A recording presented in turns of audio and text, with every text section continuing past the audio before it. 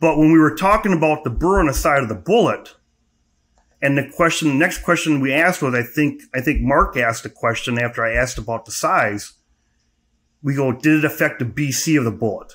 And the answer was yes. They didn't even stumble on it, or they didn't even stutter about it.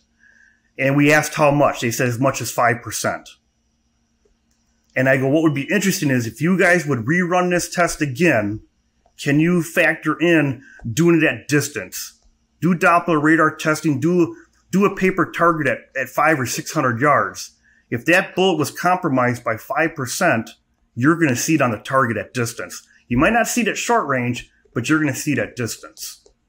So my earlier statement, I don't think the style and number of grooves has any bearing on accuracy or barrel life for the most part.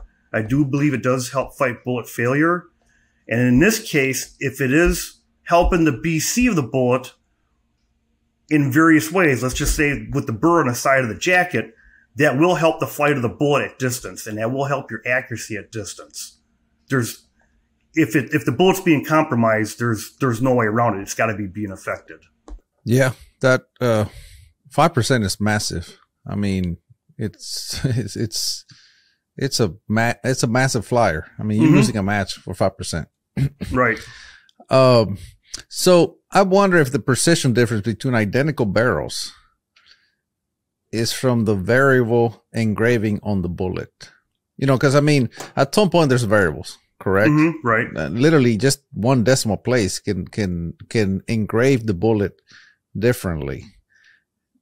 You know, because, you know, you can have two brother barrels and one can be a Hummer barrel and the other one, it's just an okay. And there's barrel. different things that can cause that too. You know, and I know we'll probably get into bore and groove sizes too. There's different things that can affect the tune or the harmonics of the barrel. And that's a pretty big window that we can say can be affected. You know, I always hear the comment by the bullet makers or ammo makers. You'll hear the comment like bullets, powder, barrels. I think Jade even made it in one of your podcasts, or in one of the Hornady podcasts. He said that. And they'll know at times where they'll put the barrel on a gun for testing ammunition, testing bullets, and they're not getting what they want to see. But they know the barrel's not a problem. It's a combination of the components. Bullet sizes, we'll probably get into that. I'm probably getting ahead of you right now.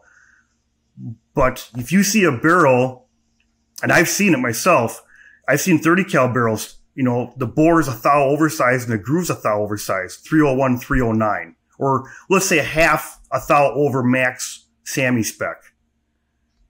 The barrel shot good, but it didn't shoot great. And now you get into the whole thing of the ammunition and the bullets and everything else. So there's a lot of variables in everything that causes the tune of the gun. I do believe that the consistency in the barrels from one to the next, that goes to cut rifling. And I'm not hacking on button barrels in a way or hammer forged barrels in a way. Every method can make a good barrel. Every method can make a bad barrel. You got to pay attention to what you're doing. But the consistency and the uniformity of sizes over the length of the barrel, the uniformity of twist, and going back to that first one, the more stress-free the steel and the straighter the blank, the more forgiving the barrel is going to be. It's going to be more forgiving from you know, if you buy 4 barrels from one to the next, they're going to be more forgiving. And that goes back to uniformity with the barrel itself.